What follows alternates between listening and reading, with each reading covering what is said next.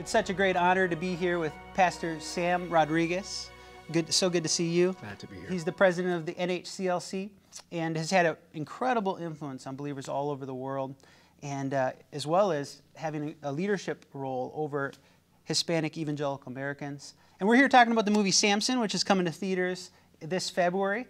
And it's an incredible movie, and it's a powerful story, though, that everyone needs to hear, that biblical story about how it's not where you start, but it's how you finish, and that God can redeem a person's life and turn our story around. But first, Pastor Sam, I'd love for you just to share a little bit of your story, and then let's talk about the film. Sure, but in addition to overseeing the National Hispanic Christian Leadership Conference, I serve as lead pastor of a multi-ethnic church called New Season with different campuses throughout the West Coast, and contribute to CNN, Fox, and other television programs elevating our Judeo-Christian value system.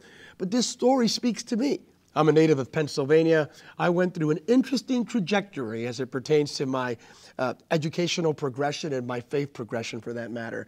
And there was significant pushback, and I somehow, by the grace of God, came out of the previous chapters, and prayerfully, I'm finishing strong.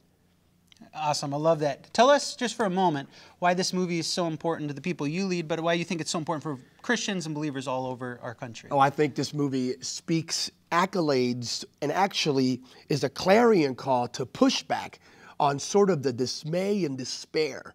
Currently, there's a canopy of darkness over culture and media and society, not only in America but around the world, of hopelessness.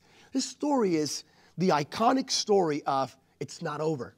It's truly not over. Regardless of how dire and difficult it may be, when God is in it, it's never over. And God can turn things around like this. I mean, this man lost his sight. He depended more on his gift and less on God's grace. And when he shifted to the grace of God, then he thrived. So, man, it speaks to me. And it even prompted me and prompts me to ask, have I been functioning more on the gift or the grace?